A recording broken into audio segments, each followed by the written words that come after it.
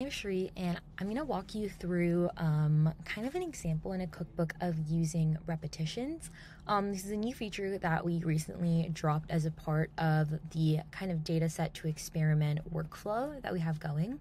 And so I'm just going to walk you through a quick example of how to use it and some conceptual understanding of why it works, how it's important, and all of that fun stuff. So first I'm going to jump into kind of the more conceptual understanding portion of it. So I think one of the main ideas kind of lies in this. So large language models, or LLMs, are probabilistic, right? So that means that if I was to give the exact same prompt multiple times, so in this situation I'm saying write a short review of this t-shirt, I'm going to go ahead and get different outputs each time. Sometimes the review will emphasize things like, okay, it's soft, comfortable, and versatile. We can see in this first one.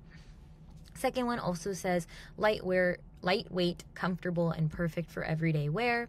And then the third one is soft, breathable, and holds up well after multiple washes. So we can see some overlap here in the words comfortable between the first two and the word soft between the last two. But then, like, for example, the last one introduces this new idea and concept of the fact that the t-shirt is breathable. And so the idea here is that you can have the same prompt but have different outputs from the LLM every single time. And so imagine if I had a bunch of these queries, right? I can go ahead and take all of the LLM generated responses and put them in kind of the idea of a data set. So if I zoom out here, now I have this entire set of, okay, this t-shirt is, and then I have all of this data that I've collected. Now imagine if I am or you are the owner of a huge clothing brand, right? And here is kind of like what the customer reviews are like that you are experiencing. It could be about a t-shirt, it could be about pants, it could be about socks, it could be about any product that you own. And so if I have a bunch of these, I want to go ahead and start to see where I can improve, right? So I want to run classifications on them. I want to know if the reviews are positive or negative. I want to know if they're about a shirt or a pair of pants or a sock or whatever, right? And so when you run evals, it might look something like this. So same data set, and then I have my classification evals. So essentially this one is the review positive, negative, or neutral? So we can see we have a couple positive, we have the chunk of negatives in the middle, and then a couple neutrals here and there. Now, how am I running these classification evals? I'm going to use an LLM as a judge model to run these, but how can I know that my eval template that I had written is doing well enough where the LLM has enough context or enough of a structure in how it's classifying to be able to give me the exact same label every single time? I essentially want to make sure that my responses are not hallucinating or hallucinated, that they're reliable, and that if I was to run it over and over and over again, I'm not going to get negative the first try and positive the second try, and neutral the third try, even if we want to go as far as to that. And so the idea here is, sure, I could write another eval I could have a hallucination eval, right? If I want to test if it's actually if it's actually correct, if my label is correct. But when it comes to that feeling of, okay, well, I get the same thing every single time, repetitions is something that you can kind of employ. There's another aspect to it that is like if I want to employ a ground truth thing, right? Again, if it's 9 examples like it is here, I'm very easily able to tell, okay, like the first one doesn't match up, and then the second to last and the one right above that one also don't match up. So now I'm sitting here being like, okay, so the neutral and positive, it could have just been a one-off fluke, you know, like maybe it was like I said, it was a hallucination or something. Maybe it was just incorrect. But then when it came to the bottom 2 errors, right, both of these two, I'm like, like the ground truth said neutral and both of these labeled it positive. So now I'm thinking, is there something in my eval template that needs to change so that I'm able to get a more consistent answer over time and have it be aligned to my ground truth? And so if I run this classification eval 1, 2, 10 times, right, will I get neutral majority of those times, or if not all of those times? And so that's kind of a way in which repetition comes to play. So now, jumping into our use case, I am actually going to go ahead and walk us through the exact same use case of a customer review. And I'm basically going to be using repetitions to iterate and test my eval template.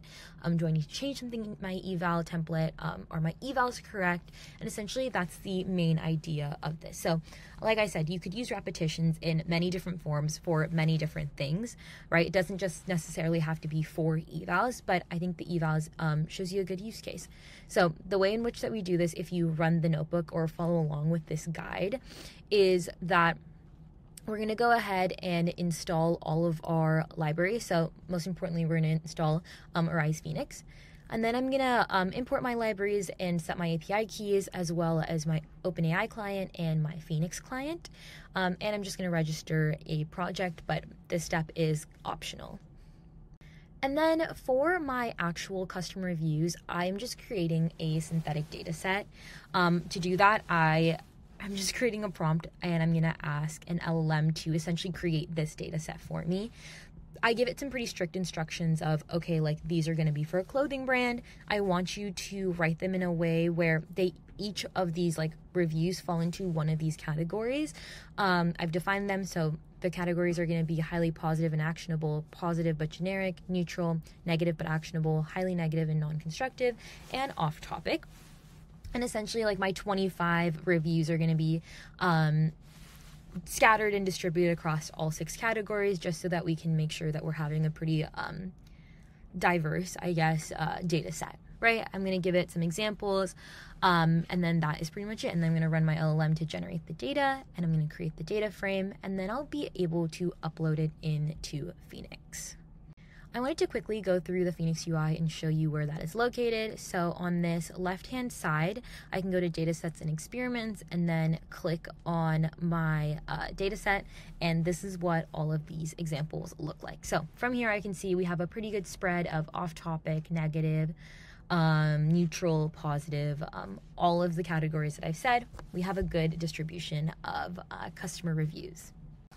And now to actually run through our experiment. So I'm going to basically define my LLM as an eval, LLM as a judge eval task. So here's the first one that I did. Pretty simple, pretty basic. I just want my judge to essentially look at the clothing review and be able to give it one of those labels. They're the exact same labels that I had told my synthetic data LLM to use, and I'm kind of treating that label in my data set as like a ground truth, so that we can just kind of quickly compare in this example.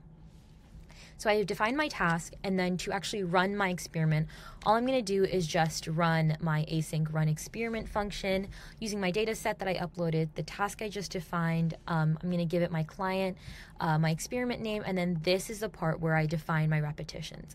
So you could do 1 repetition, which that's not really a repetition, but you could do 3, 5, 10, whatever, just for your sanity check of like making sure that you're getting consistent results every single time. So now that I'm in my experiment view, we can go ahead and click through these and see that I do have, these are basically going to be the results of that LLM as a judge eval task. So I can go ahead and expand this, right? And I can see all 3 of my repetitions all at once. So the idea here is that, okay, this one is highly negative, and all 3 of my repetitions on my eval do say highly negative. So I'm pretty happy about this. As I click through these, I'm seeing that these that were highly negative all say highly negative.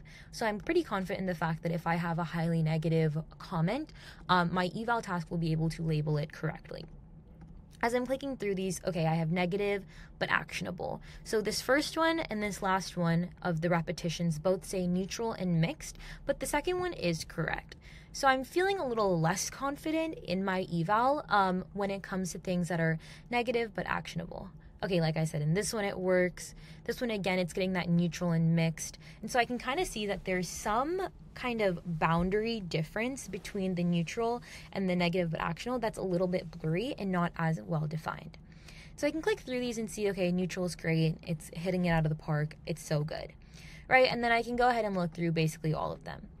So we have, like I said, the highly positive, the off topic, whatever. Now, from first glance, I can see this one is off topic. It's supposed to be off topic, but I'm getting neutral and mixed for both of these examples. So I can click through these and see, okay, they're all actually getting neutral and mixed. Is this one any better? No. Is this one? No, it's actually even worse because it says positive but generic. So now I'm pretty certain in, okay, it's not able to, and this one's not off topic. So it's not able to understand and label my off topic user requests and reviews. So now I know that I need to go back into my eval template and kind of define that more strictly so that my eval classification is able to pick up on the off-topic reviews. So I'm going to scroll down here and show my iteration of my eval prompt that I just had. And so I added this line that says reviews about products from a clothing brand related to fashion, clothing, and apparel. And then I also went ahead and for these allowed labels, I just went ahead and defined every single one of them a little bit more, especially with the off topic saying not about clothing at all.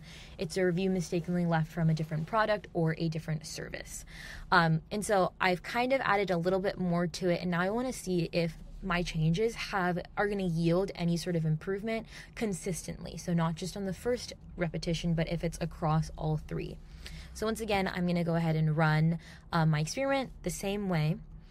And back to my Phoenix UI, I can go ahead and click through, and this is going to be my second task. And I can see off the bat that this first one is off topic, and I did in fact get my classification to be off topic. The second repetition also said this, and the third one did not.